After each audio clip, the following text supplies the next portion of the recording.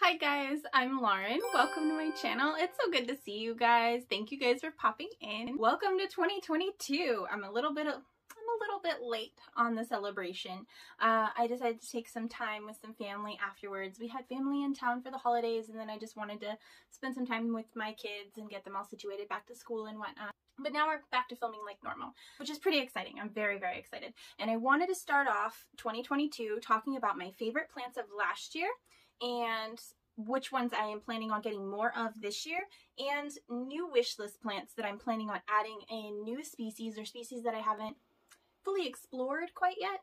So I would really like to delve into more. So that's kind of what we're going to be going through. I guess it's sort of like a wish list slash goals, planty goals for the year. I don't know. I don't really do the resolution thing, so this is kind of my version of it, I guess. I don't know. But yeah, so that's what we're getting into today. And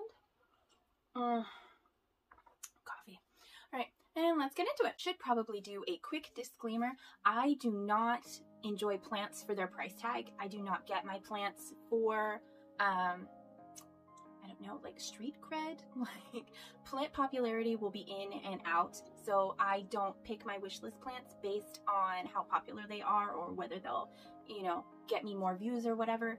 I'm going to be living with these plants for the rest of my life, or at least the rest of their lives, as long as possible. So I'm very selective about my plants, and I choose the ones that speak to me and bring me joy looking at them. And if they don't bring me joy when I see them, or we just don't click very well and I just can't seem to get over that hump, then I will gift it to somebody else who will enjoy it more. So that's kind of where I'm going. So if you're going down this list and you're gonna watch this video with the intent of having like high priority, the top wish list plants of 2022, like, that's not what I'm doing here. I'm just expressing my interests and what you can expect to see for the rest of the year on this channel. And this is just a place of planty joy. So this is not a place for popular and expensive wish list plants. There are, I mean, like Kaylee Ellen, she's got a great channel. If you want to see the popular rare plants, her channel is the thing for it. She's got everything on there. She's amazing. That's just not where I'm at this point in time, and it's just not my thing. Not that there aren't rare plants that speak to me, you know, I absolutely love some of those hardcore rare plants out there, but I'm not gonna go and hunt them down because they're rare. It's gonna be because I like them and I plan to keep them and grow them. Yeah, so just tiny disclaimer there. So as for plants that I have experimented with in the last year and I would like to get more of, I definitely want to get more ferns. I am super, super into ferns, still am, have not lost interest in them. So I plan on getting the eyelash fern, there is some tassel ferns, some ribbon ferns, there's quite a few more. I also have a neon Boston fern that I've had my eye on. I ordered it last year and it actually died due to transit. So it came to me practically dead and I just couldn't save it. So I want to get another one of those as well. My tiger fern and my normal Boston fern are doing really well, so definitely want to delve into that a bit more this year. Honestly, I really do think that ferns are going to be taking off more and more. I think they're going to be really, really popular this year, and that it would be a smart investment. Really, really easy to grow, and they're really, really easy to propagate by division.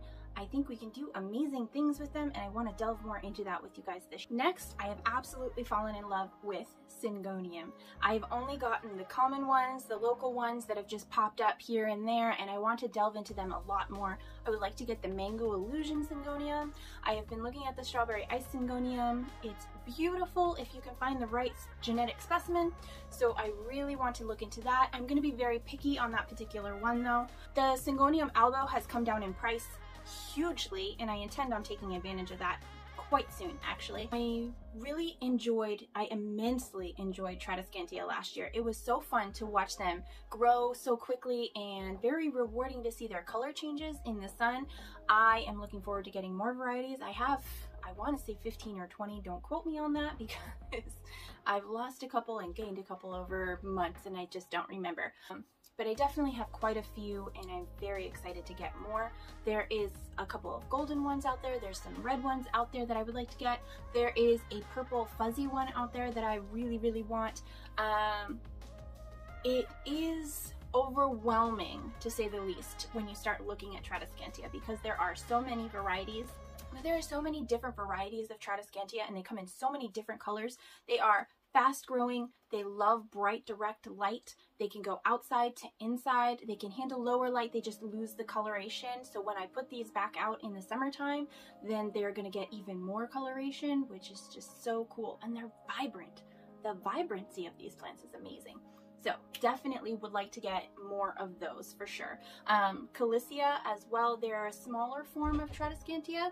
So I would like to delve into those as well. They've got some really pretty pink ones and a really pretty gold one I've had my eye on for a long time. So definitely want to look into those. I would of course like to get into more peperomia. I am delving more into terrariums, so I'm going to delve more into the terrarium peperomias this year.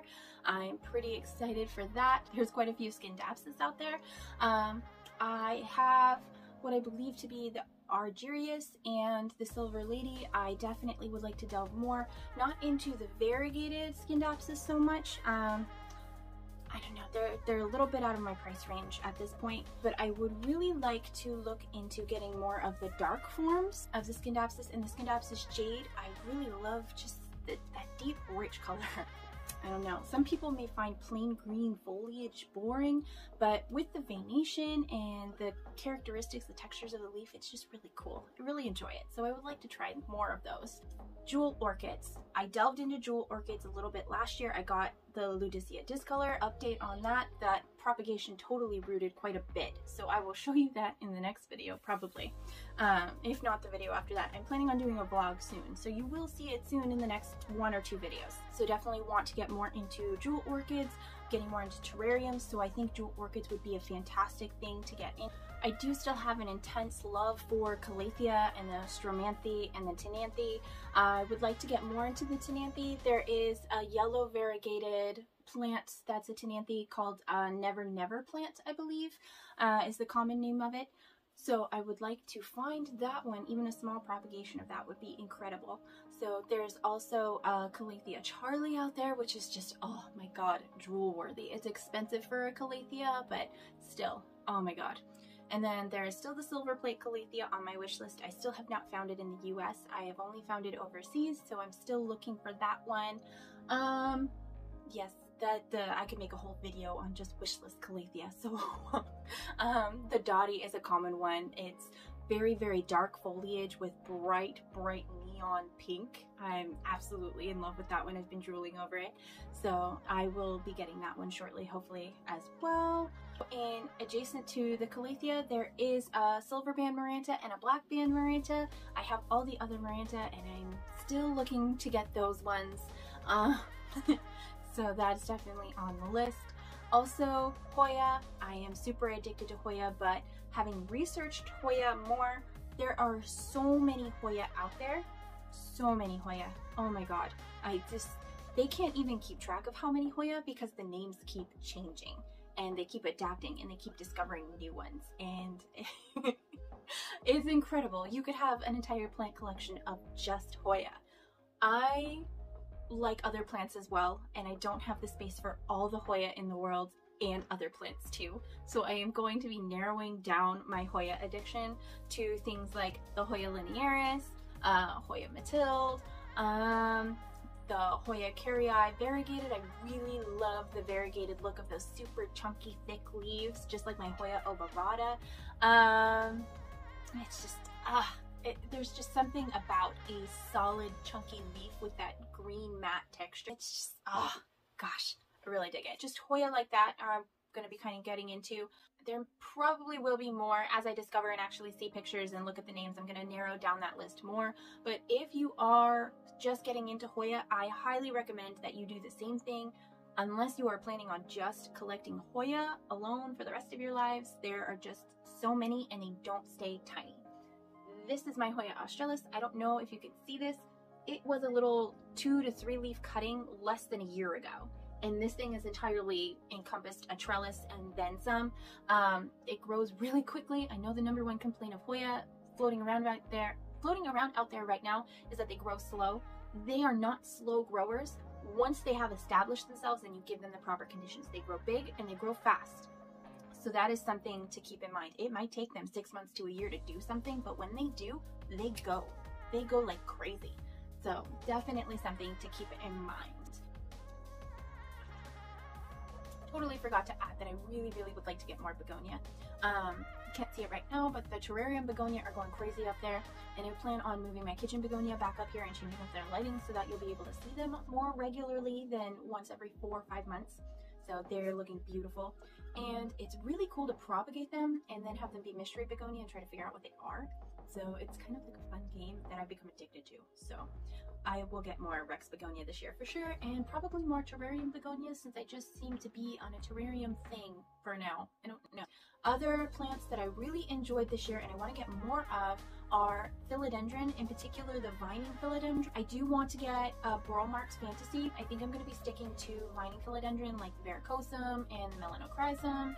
I don't know, just I have a brandy eye. I would like to try the Rio and the Silver Stripe just to kind of compare them in person to the Philodendron Brazil. Yeah, they'd be really fun, I feel. It'd be really fun to try that out. I think that's everything as far as the plants that I have what I would consider an expertise in that I want more of. I've tested them, I've tried them, I've enjoyed them thoroughly, and I want more of them. So, and those are the specific narrowed down wish list ones of them. Does that make sense? I hope that makes sense. So there is that. The next part of this video, is going to be plants that I may have dipped my toe in a little bit and just have 1 or 2, or plants that I haven't tried at all and I want to try. I want to give a try. The first one on this list is definitely going to surprise you. It's actually cacti. They've always been my nope plants. People say cacti and I'm like, and they're beautiful, and nope, not for me. But my husband gave me a brilliant idea that I really want to try out. He said, you like making terrariums, right? I said, absolutely. And then he was like, well, why don't you make a cactus terrarium, like a desert-scape terrarium? We can get a heat lamp and you can research the substrates. It blew my mind. It's amazing. I am so excited to try this now. So I definitely want to get an old man cactus because he's got his little furry drapiness going on. He's just, oh, he looks so fuzzy and sweet, but then you go up to him and he's all grungy and grumpy, you know? I love it. I really love it. I've been oogling one for a while now, but with kids and everything, I don't want to have them out, and then I am a klutz. But putting them in a terrarium setting, I don't know. I'm hoping the heat lamp will kill the humidity for the terrarium. I will have to look into that. Maybe I can have a heat mat under it. I don't know. So I will have to research more into that, but I'm really into the idea. And then there is a fairy castle cactus, which, oh my god, it was one of the first cacti I ever saw outside of your standard, you know, barrel cactus, right? And it's all pokey and spiky and prickly, but it really does look like a frickin' Disney castle, guys. It looks like the Little Mermaid background, okay, without all of the inappropriateness. So, like, it seriously does look like this cool castle. I really enjoy the look of it. So those are the 2 cacti that I want to get for that for sure. And then I will look into more. Next on the list of plants that I haven't really tried very much, but I would like to get into more, is bonsais. Bonsais in particular, and the cedar and the fir trees, redwood seedlings. Emily turned me on to those. If you're not following her account, she's amazing too. She's doing some seedlings and she's going to be keeping up on telling us how they grow and what's going on with them, and looked at the seedlings online, but I've never had the guts to try it. She went ahead, she did it, she's totally going with it, and she's inspired me to try it too. So I would like to give that a try this year. I do intend to buy at least 2 more bonsais that have been established and trained into being bonsai trees so I can learn how to maintain them better. I have been practicing intentional pruning and experimenting with them as far as my regular houseplants go. So I think I feel more comfortable trying it on something that is long-term. The thing with bonsai trees is they grow very, very slowly. So if you don't know what you're doing, you can make a mistake that can take years to correct. So it's very, very intimidating to try. Not just the keep it alive portion of it, but the actual shaping of it to make it what you envision in your mind. And it's very intimidating, but absolutely fascinating. I've been watching Nigel Saunders on YouTube for years, and his work is just incredible. He goes and he takes these plants and he makes all of these different landscapes with them, with these trees, and he just spends hours looking at this plant and saying, if I trim it this way, then it's going to grow this way. And if I trim this over here, then this is what's going to happen. And it's absolutely fascinating. And I want to learn how to do it more. So I think this year is the year that I'm going to be diving into that more. I also feel like bonsai trees are going to be one of those houseplants that is going to be really, really popular this year. So if you're looking to find something that's a little bit more trendy, then I think a bonsai tree might be for you. They are very low maintenance. They don't need a lot of care, and they're slow growers. So as long as you can provide the full light that majority of them need, it will be good for you, I believe. My struggle is actually going to be that light, because in the wintertime for me, we don't get very much light.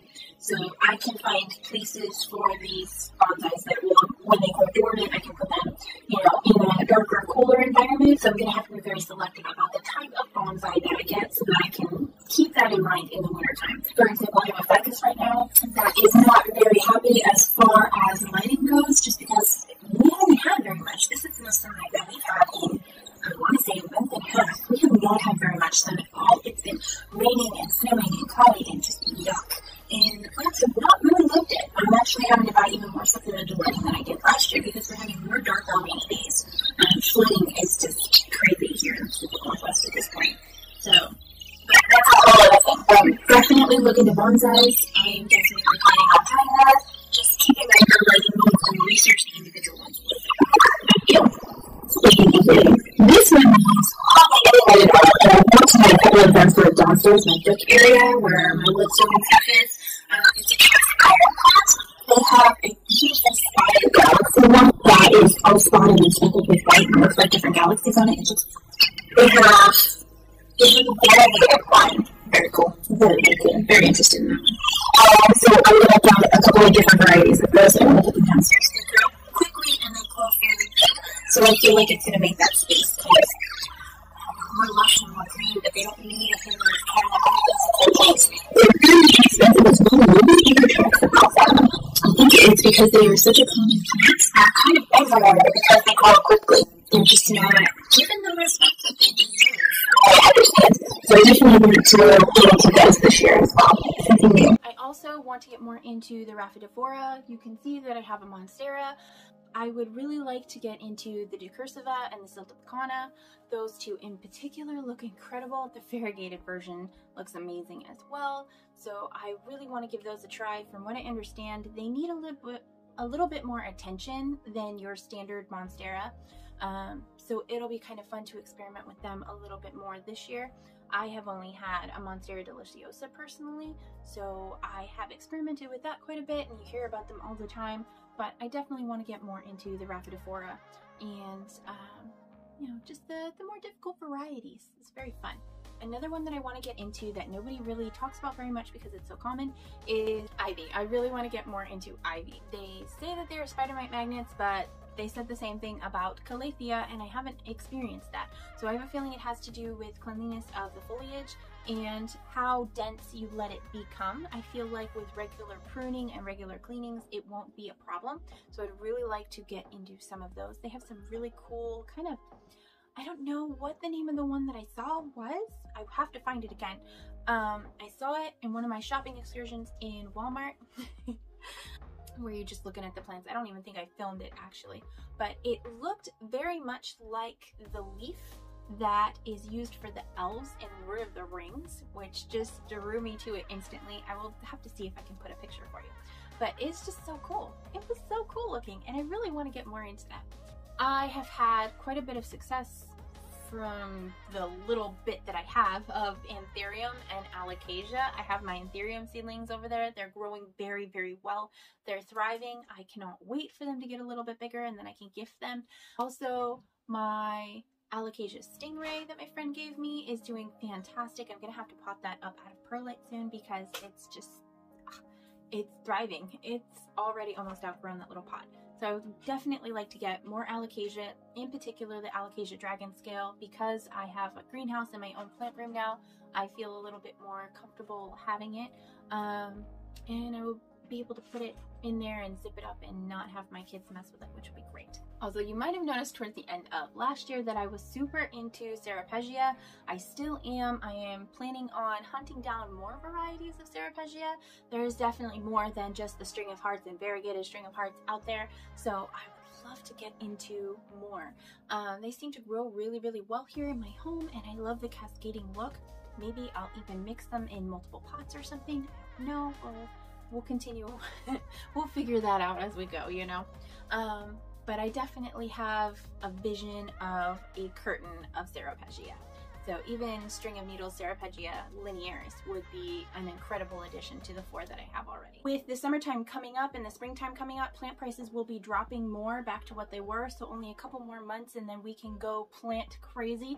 I definitely think now is a really great time for us all to narrow down our wish list plants and make sure that we get our eyes on very good venues and really good sellers, so that way we can get prepared to pick up these plants as soon as the plant prices drop a bit more.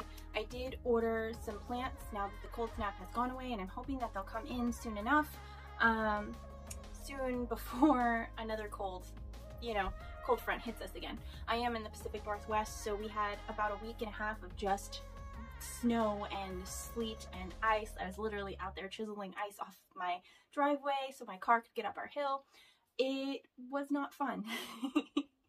But it definitely prevented me from ordering plants, so that's something to keep in mind when we're ordering plants as well. But with springtime coming up, that's not going to be an issue. We can just go ham on these plants. So definitely, hopefully some of these wish list plants of mine are going to make it to your wish list, or maybe if you have them, we can talk about trading.